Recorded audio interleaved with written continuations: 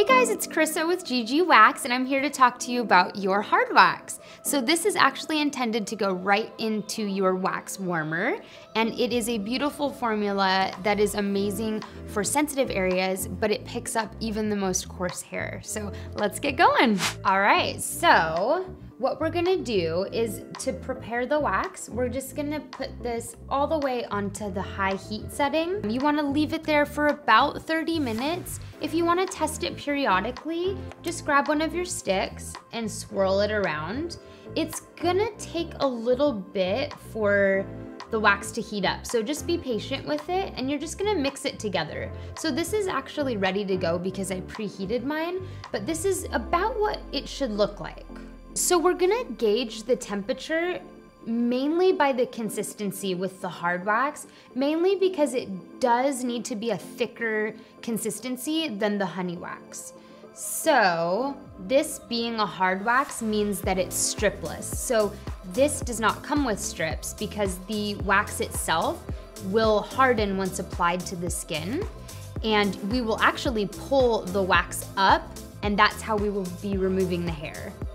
So we're gonna take our pre-hun, and it's just really important to cleanse the area. So that's exactly what we're gonna do.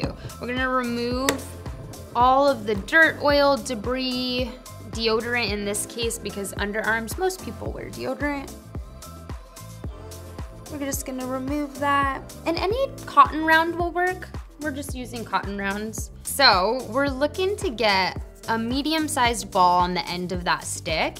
It does depend on how large the area is that you're doing, but I'm gonna split my underarm into 2 sections, so I don't need a ton of wax. But you kinda wanna gauge it based on the area that you're doing. So here we go, and I'm twirling my stick, and you might wanna get good at twirling, so you can practice a little bit if you want, but because we don't want that wax to fall off. So this is how we're keeping it on. So we're just twirling.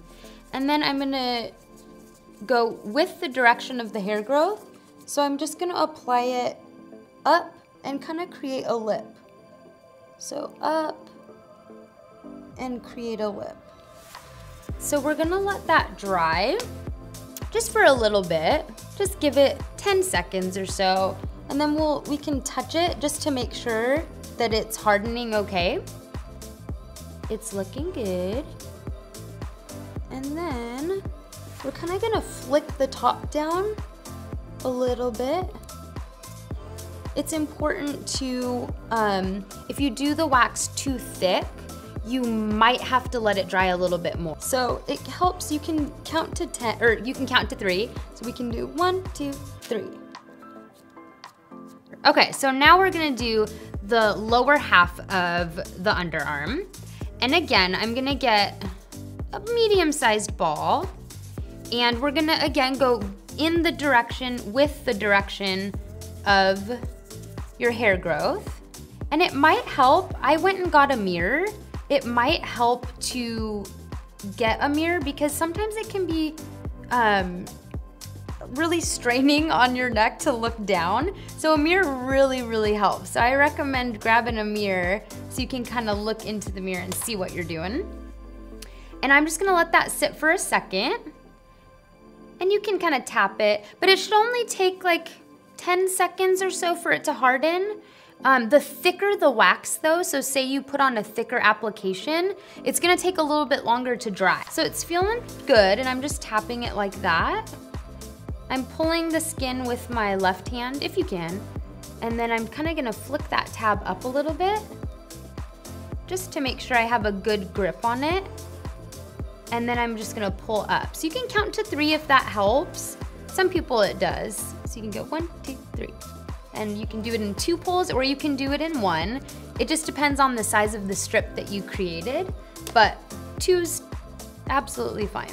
If there's any hairs left over, just grab a pair of tweezers, and again, in your mirror, you can kind of just tweeze that one hair, but it's gonna take a couple times, and again, just pay attention to the direction of the hair growth, and you're gonna go with that. One thing I'm gonna mention is pay attention to how your skin's doing. It's going to be a little bit red, a little bit irritated, and that's normal, but You don't ever wanna go over an area more than 2 times, I'd say, because your skin is going to be exfoliated when you're waxing, and you don't wanna over exfoliate that area. So just limit it to 2 times, and just know it's gonna be a little red, a little tender, but it should never feel raw or extremely irritated. So just be mindful of that and pay attention to, how your skin's feeling.